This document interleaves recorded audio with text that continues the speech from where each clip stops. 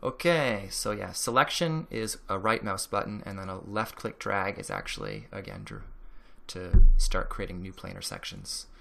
Okay, so we have a existing planar section. Maybe we want to actually, you'll see the underlying curve is actually a cubic Bezier curve representation. These x's are the position control points, and the squares are the tangent control points. And basically, if you right click and drag, you can move these points around.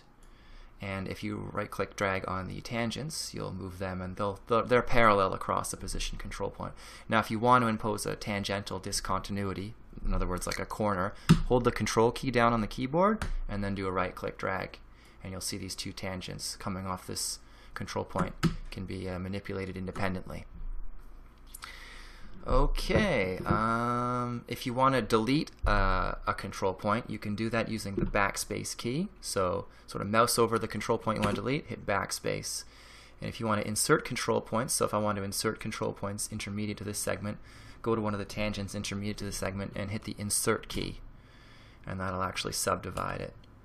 So we've actually created that. So that's useful if you want to, say I want to add details, some sort of concavity or something in here, I can do that by doing that. Okay, so that's backspace to remove and insert to add them.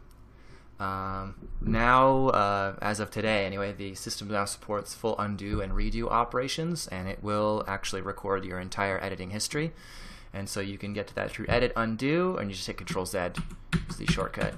So it'll actually undo everything I've done. And if you want to redo those operations, it actually does that too. So you do Shift Control Z. That might be platform dependent. You might have to check. It might be Control Y or something, but it should be Shift Control Z. Yeah, so undo and redo, pretty much what you'd expect.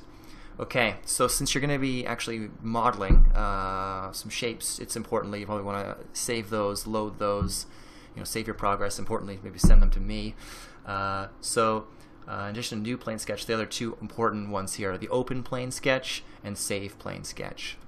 So to open plane sketch, these sketch files are saved in .txt format. So to go back to that dinosaur example, you just load it like that, easy enough. And then to save it out, same idea, save plane sketch, type of file name, save. Pretty straightforward.